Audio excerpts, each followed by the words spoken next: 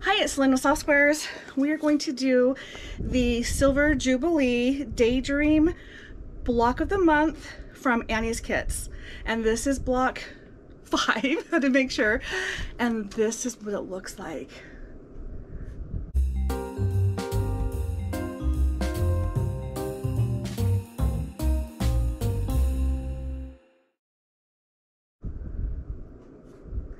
Now they send all the fabric that you need. It's not cut up into little pieces, but it is enough fabric to cut the pieces that you need and some extra. And I'm also getting some extra fabric in here that I believe is for the sashing, because it's these colors and there's a lot of fabric in here. I don't know if you can see this, but this is a lot of fabric to end up with one block. They're 16 by 16, but you know, this is just a lot of fabric. So we're going to cut it out and build the block. First thing I do is I go to my little zipper pouches, and I have one for each project that I'm working on, specifically the blocks of the month projects. And this is where I keep the past patterns as well as any leftover pieces for each individual block, which I label. And like in this case, there wasn't a lot of big pieces left, but there's actually quite a bit of fabric in this little bag for just having done 5 blocks. This is what's left over. Now, some of this, like this, I think is the sashing. These are the colors and there's a lot of it, and I'm thinking it's for the sashing. There's definitely extra fabric in here. I'm okay with that. So this right here happens to be a 1/2 yard. It's doubled. Okay, and I do need this fabric, but they've sent me this and this and this, all 1/4 yards or fat quarters. And here's that fabric again. So pretty sure the other one goes for sashing or something else. And then here's the 4th fabric. So let's follow the instructions and cut it up. I'm going to put this in my pouch.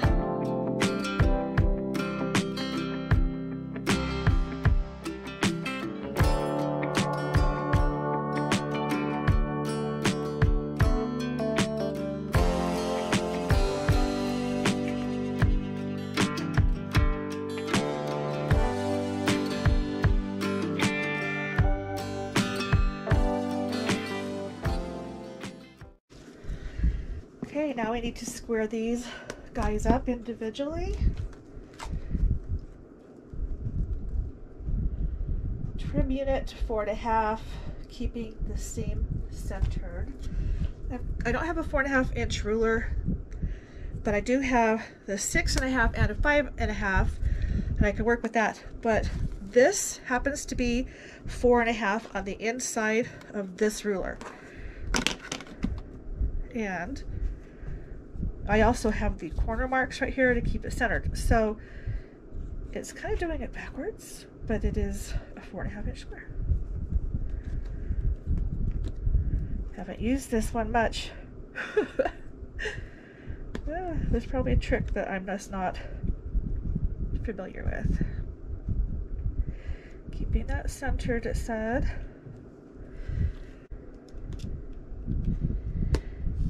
There we go.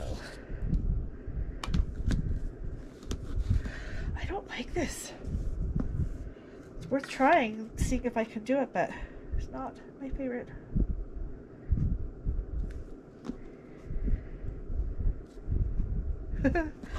I'm not even going to bother. We're going to do this.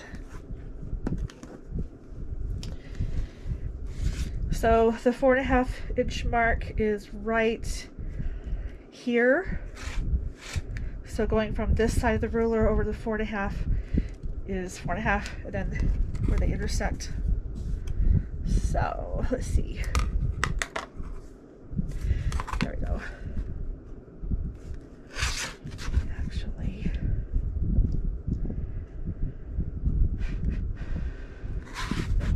right. So confused. Okay, so there's the 4.5. There's the 4.5. Putting the points on the corners.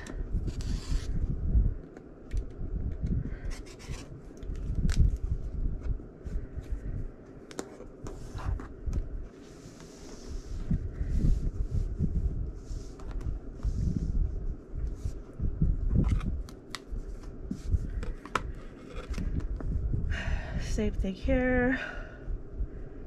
We are lining up on the ruler. It's the only thing we care about, which is why I don't really care about what's going on below. All right. I have to do that with the others.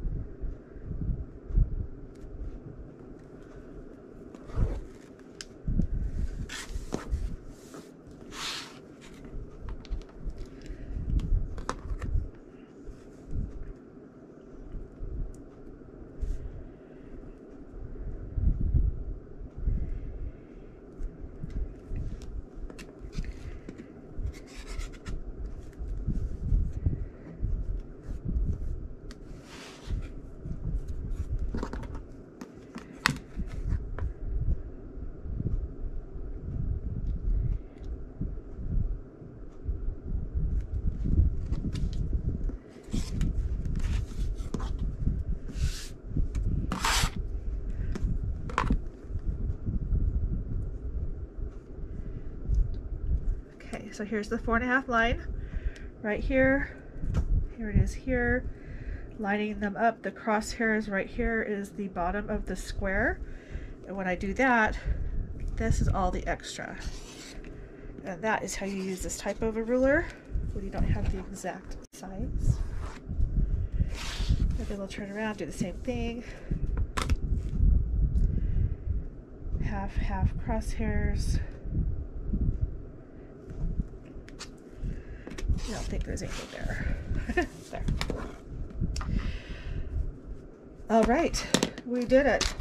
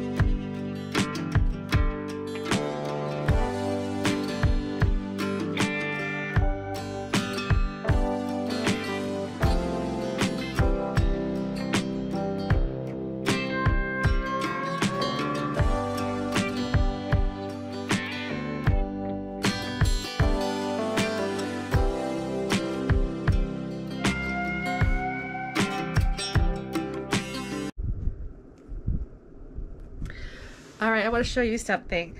My blocks are not square. I'm just not doing very well with my half square triangles. And so I'm lining this up so the edge is on the 4.5 and this one is on the 4.5. I gotta move that over. I am not worried about the crosshairs down here because I still need to rotate it, and obviously my block is on an angle. But if you start with this and this, preferably if you can get the seam in your corner, that's what you need, so that your seams are coming from the corner. So there's not much to trim on this side. That's not the case on the other side.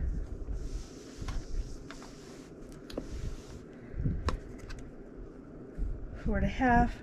Now on this one I should be able to do the crosshairs because I just squared up that side.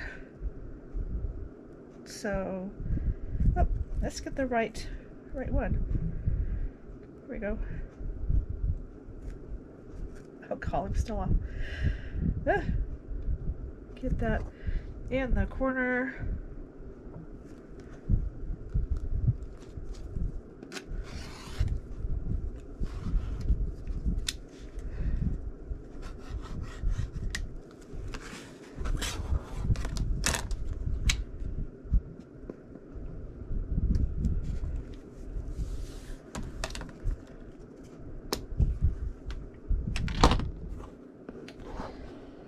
Okay, I'm going to square the rest of these blocks up, and then it's just a matter of laying them out, sewing them together.